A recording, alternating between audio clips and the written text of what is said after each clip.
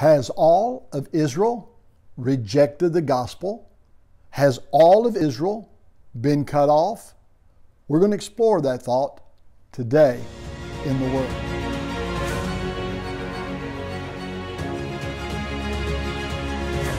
Good morning and welcome back to Today in the Word. Hi, I'm Glenn Schaefer. I'm glad you've joined us as we walk through the book of Romans. We're starting now in chapter 11. We're getting into the nitty-gritty, and I believe over the next few lessons, some eye-openers for you. Let's jump into verse 1 because it seems as if Paul is making such a case that Israel is being cut off, and he's grieving over his own brethren because he wished that they would be saved. He even made the statement over in chapter 10, verse 16, that they have not all obeyed the gospel. So he opens up chapter 11 with this question. I say then, has God cast away His people? Certainly not. For I am an Israelite of the seed of Abraham, of the tribe of Benjamin. Now listen to what he just said, because it's a key to understanding who is the Israel of God. He says, has God cast away His people? That term, His people, is a very important term, because as we go through this, we're going to see how God has engrafted the wild olive branch of the Gentiles and the branches of the Israelites that were cut off back into one root, one tree, which is Jesus Christ, to make the Israel of God His people. And Paul is setting that up. For he says, for I am an Israelite of the seed of Abraham and of the tribe of Benjamin. So he gives us his natural heritage. Now he's already said all of those who are of Israel are not necessarily of Israel. And all of those who are the children of Abraham are not necessarily of the children of Abraham. Yet he gives us his pedigree, because he's showing you that he is one of those of the remnant of the election of grace. Verse 2, God has not cast away His people whom He foreknew. That's the key of election. Though natural Israel, some were cut off. Those who were of the elect, which is the real Israel of God, that's why he said all who are of Israel are not necessarily of Israel.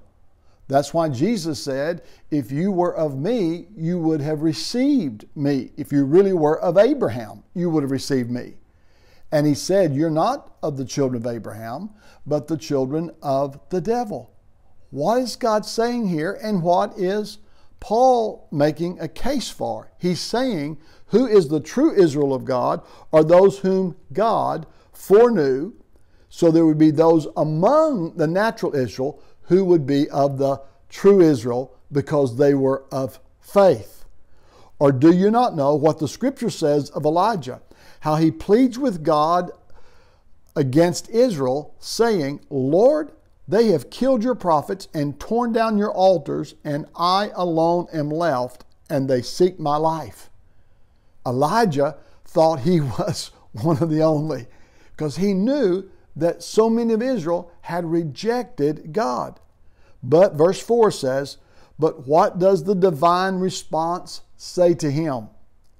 I have reserved for myself 7,000 men who have not bowed the knee to Baal.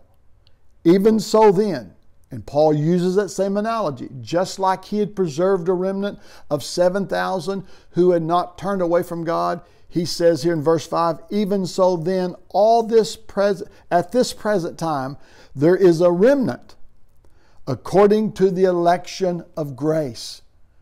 So he says, has God cast away all of His people? No. Talking about natural Israel. Because there's always been a remnant, just like there were 7,000 that God preserved for Himself during the time of Elijah.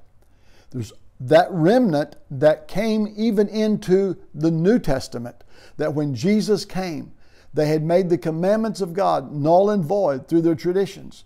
And so many, the Pharisees and all the leaders and many of those of Israel had rejected the Messiah. He came as a stumbling block, Paul says. Instead of a stepping stone, he was a stepping stone for some, but a stumbling block and a rock of offense. And so those were the ones who rejected the Messiah. But not all were cut off, because there is an election of grace. And then he says, and if by grace, then is no longer works. This is not by anything of the natural. This is by the election of grace. But if it is by works, it's no longer grace. It's got to be one or the other. Otherwise, work is no longer work. What then? Israel has not obtained what it seeks, but the elect have obtained it, and the rest were blinded. I hope you get that. Let me read that again. Israel has not obtained it. Talking about natural Israel. What it seeks, but the elect, that's the elect of grace, those like Paul, those who responded to the gospel. That's why when he says over there in the other chapter, not all have believed the gospel. That means some of them have. And he says, therefore, but the elect have obtained it, and the rest were blinded. Just as it was written, and he quotes out of the Old Testament, God has given them a spirit of stupor. Out of Isaiah, eyes that they should not see, and ears that they should not hear, to this very day. During the time that Paul is writing that letter. Now we're going to understand later in this chapter when that day is over. But he's saying unto this very day. And then he quotes again David. He says, as David says, let their table become a snare and a trap, a stumbling block and a recompense to them. Let their eyes be darkened so they do not see, and bow down their backs always. It's speaking of Israel's rejection, and yet not all Israel is cut off, because there is an election of grace. Do you see that? The reason that's so important is because what Paul is teaching is how God always works and continues to work. Even among the Gentiles. Jesus said, no man can come to me except the Father draw him. Not everyone will be saved. But by the election of grace, God is calling in His people, and they make up both the Jew and Gentile in the natural. You understand that? Where Paul wrote one time, you once were Gentiles, meaning you're no longer Gentiles. Why? Because we've been engrafted into the commonwealth of Israel, and the middle wall of division has been taken down. So there's neither Jew nor Gentile, but there's one new creation called the one new man. And that's what Paul is teaching. And you're going to understand that as we get further into chapter 11. This is so important of understanding the grace of God. Thank you for joining us today in the Word.